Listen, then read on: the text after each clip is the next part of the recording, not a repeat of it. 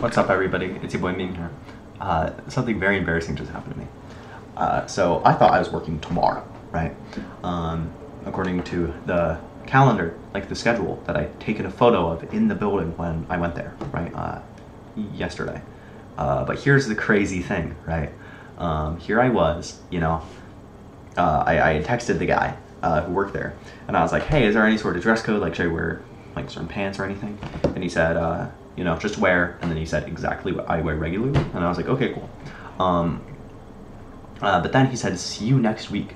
I thought that was odd, because according to the calendar, it said I worked on Thursday, which is tomorrow.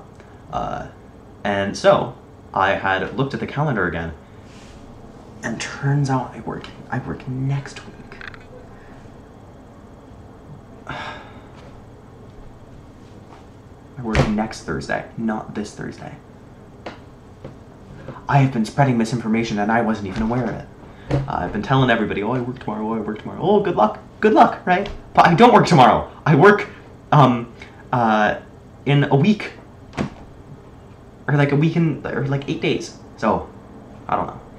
For breakfast, I had a cheese bagel. For lunch, I had a pasta salad, and I had yaki soba at school, and that was very good.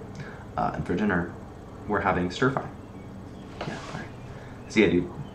Oh, wow. I haven't eaten any meat today. That's crazy.